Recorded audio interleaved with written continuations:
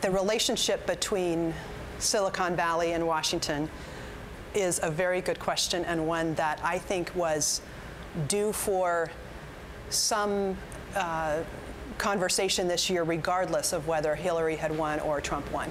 And I think that's true because there are some broader economic factors out there. You know, we're a generation today where our children at the age of 30 are fewer than half of them are likely to be making more than their parents in income, which is a big reversal from the trends in America for many, many years, where each set of parents felt like they wanted their kids to have it better than them.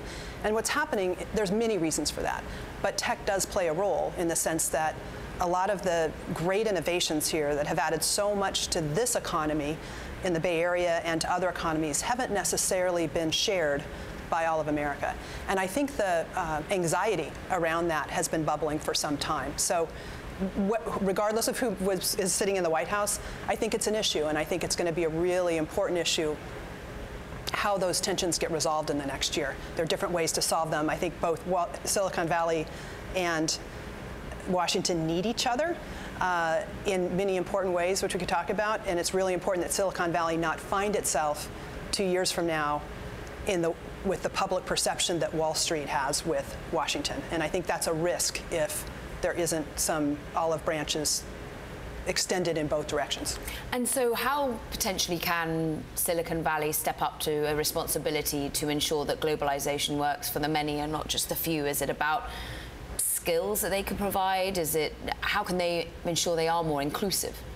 Well, I think that skills is a really good one. I think ultimately there has to be some transfer of some of the wealth that is created here and displaces workers elsewhere to those families. Now, how that transfer happens is not necessarily the responsibility of Silicon Valley, but they can certainly do things like try to educate people in certain regions that may be losing jobs in coding and there's definitely things that Silicon Valley can do. They also may find themselves in a more regulated position or taxed in certain ways that help transfer some of that wealth. And to me, the core issue, where it would be done right is if nothing in Washington ends up restricting the free flow of labor and capital that is what's creating this innovation.